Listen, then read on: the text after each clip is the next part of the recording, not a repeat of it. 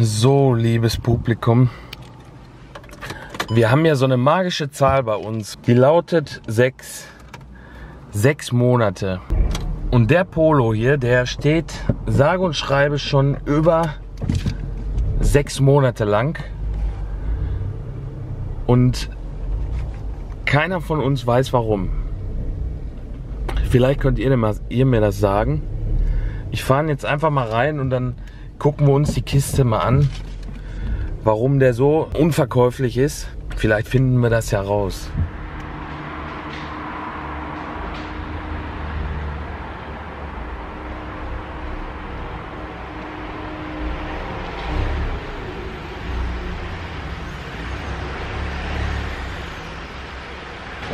Was haben wir da? Polo 9N? Nein, nicht Polo. 6R ist das, nicht 9N. 9N ist der Vorgänger. Von 2009, also einer der ersten.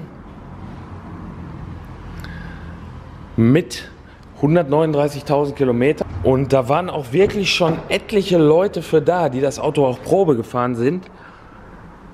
Aber irgendwie haben alle dann gesagt, ja, wir rufen nochmal an und wir kommen nochmal wieder und nee, und also da waren bestimmt 10 Leute und haben das Auto Probe gefahren. Nicht 10 Probe gefahren, sondern 10 waren interessiert, aber haben sich es dann doch irgendwie anders überlegt. Haben aber nicht irgendwie wirklich Gründe gehabt, warum.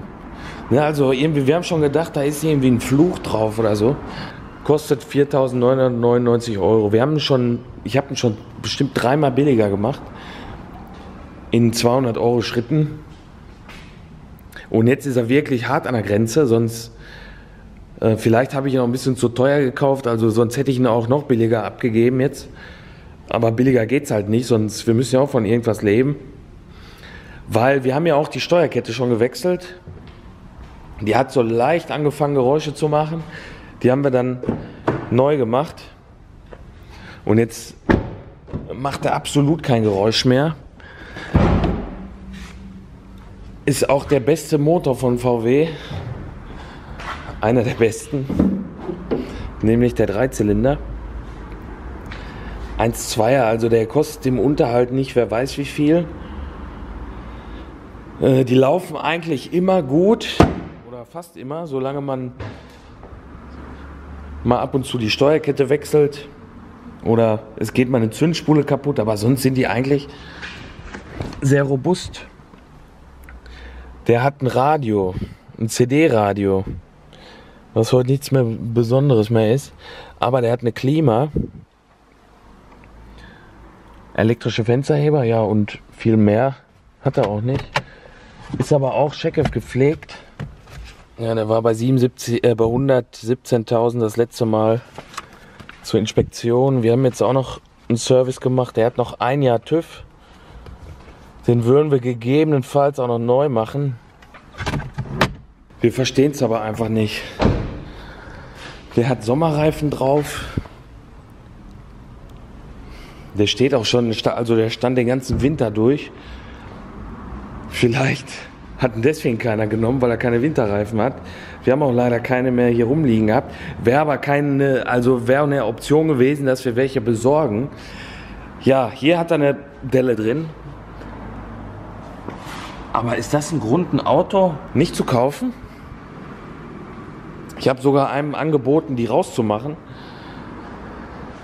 Für entsprechend ein bisschen mehr Geld. Vielleicht ist es auch die Farbe. Der klebt richtig fest jetzt, der Kofferraum. Vielleicht ist es die Farbe, der hat ja so ein schönes Rot. Hier kommt so ein Pannenset rein, das haben wir rausgenommen. Kommt aber ein neues rein. Ob es die Farbe ist, also ich hatte schon mal einen roten Golf 6, der stand auch ziemlich lange. Ich kann es nicht sagen, wir heben den jetzt nochmal hoch und dann gucken wir uns den mal von unten an. Bis auf die Delle in der Seite hat er keine Macken. Keine Kratzer, keine Macken. Doch hier. Aber die kann man wirklich mit der Lupe sich angucken. Und ich finde, für ein 2009er Auto Mit 139.000 gelaufen, 60 PS, bis April 23 hat er noch TÜV. Ist das jetzt kein unverschämter Preis? Wir heben den jetzt mal hoch und gucken uns den mal von unten an. Und zack, hängt der Wagen in der Luft. Jetzt schauen wir uns mal die Technik hier an. VW hat ja immer Probleme mit eingerissenen Achsmanschetten oder mit Koppelstangen. Oder was heißt VW hat Probleme? Also generell so haben die Autos damit Probleme. Hier sehe ich gerade, das Flexrohr ist auch immer so eine Sache. Also das ist schon neu gekommen. Das wurde neu eingeschweißt. Ist auch nicht untypisch, also haben die Autos auch öfter. Motor ist trocken, Getriebe ist trocken.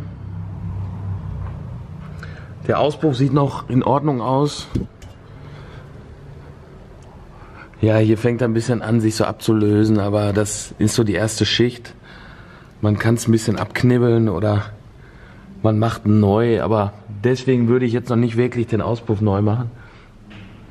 Rost haben die ja eigentlich gar nicht von unten, also der Polo 6R habe ich noch nie gesehen. Ne, setzt schon Spinnweben an, das Auto. Die Dämpfer sind dicht. Ich wüsste jetzt nicht, was das gegen das Auto sprechen sollte. Die Reifen sind noch völlig in Ordnung. Vielleicht nicht mehr die jüngsten, aber Profil ist noch da. Sind auch nur Sommerreifen. Ja, was sollen wir großartig gucken? Ich lasse ihn wieder runter. Also, ich will jetzt wissen, warum das Auto keiner kauft. Zu teuer kann er nicht sein. Also, wer sich die Preise ein bisschen anguckt im Internet, ist schon kein Superpreis, aber wir sind halt Gewerbetreibende. Wir müssen da Gewährleistung drauf geben. Ne? Deswegen ja, können wir die Autos nicht verschenken.